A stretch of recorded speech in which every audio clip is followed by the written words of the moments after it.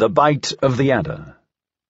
One day had Zarathustra fallen asleep under a fig tree, owing to the heat, with his arms over his face, and there came an adder and bit him in the neck, so that Zarathustra screamed with pain. When he had taken his arm from his face, he looked at the serpent, and then did it recognize the eyes of Zarathustra, wriggled awkwardly, and tried to get away. "Not at all," said Zarathustra. "As yet hast thou not received my thanks. Thou hast awakened me in time. My journey is yet long." "Thy journey is short," said the adder sadly. "My poison is fatal." Zarathustra smiled. "When did ever a dragon die of a serpent's poison?" said he. "But take thy poison back. Thou art not rich enough to present it to me." Then fell the adder again on his neck, and licked his wound. When Zarathustra once told this to his disciples, they asked him, "And what, O Zarathustra, is the moral of thy story?"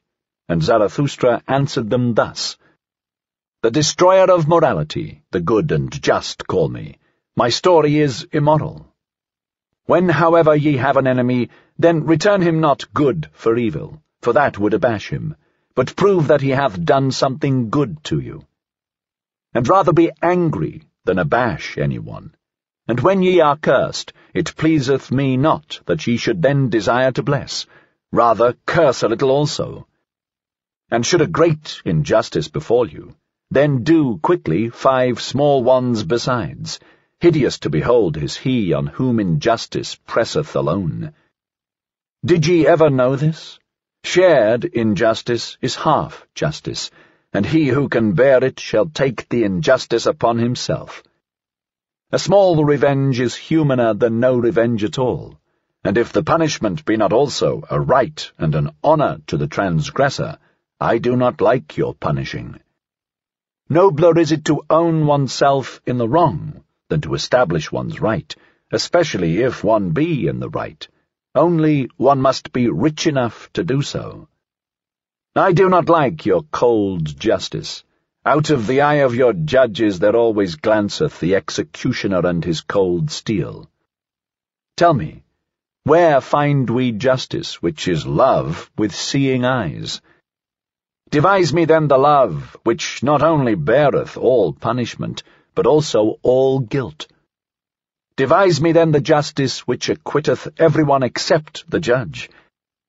And would ye hear this likewise? To him who seeketh to be just from the heart, even the lie becometh philanthropy. But how could I be just from the heart? How can I give every one his own? Let this be enough for me. I give unto every one mine own. Finally, my brethren, guard against doing wrong to any anchorite. How could an anchorite forget? How could he requite?